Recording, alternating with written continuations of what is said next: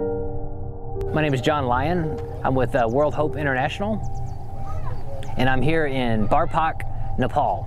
Barpak is about just a few miles from the epicenter of the April 25th, 2015 earthquake that registered at 7.8 on the Richter scale. You see landslides all along the sides of the mountains. That in this village alone, Barpak, 70 people died from either landslides or from the houses crashing down on them. You can see behind me many of the houses didn't make it. And as a result, we're starting to see people post tarps and tents to live in. World Hope and the Wesleyan Emergency Relief Fund have helped finance tents for this community and the surrounding communities.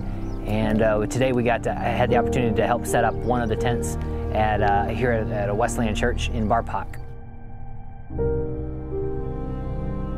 I'd like to thank both the Wesleyan Emergency Relief Fund and to World Hope International for the funding that you've provided to help us finance the tents and the other emergency supplies, sleeping bags, distribution of the relief supplies, hygiene kits, and for the water filters. These things have been absolutely critical to saving lives here in Nepal.